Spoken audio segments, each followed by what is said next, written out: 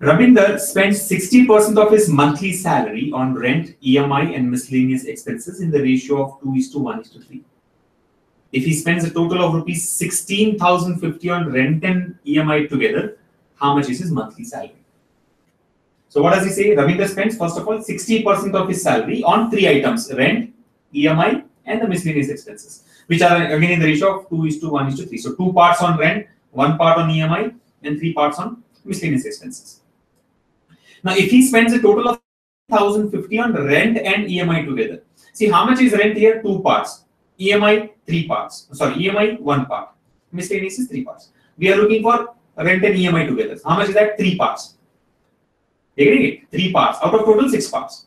So basically, if you see the percentage contribution of rent and EMI is equal to what?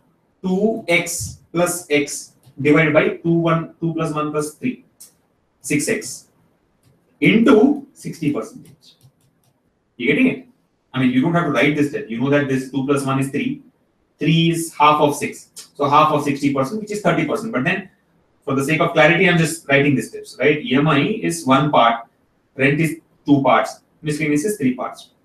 He spends on rent and EMI 2 parts plus 1 part, out of total 6 parts, out of 60%. Basically, we are trying to find the percentage contribution of these two expenses. So this is like 1 by 2, right? 1 by 2 of 60% is 30%.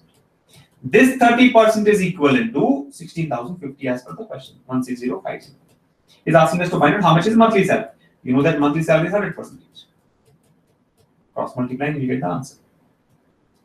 So basically, 16,050 is divided by 30%. So 10% comes out to be 5,350. 100% will be 5,350 into 10, 53,500. That's your answer.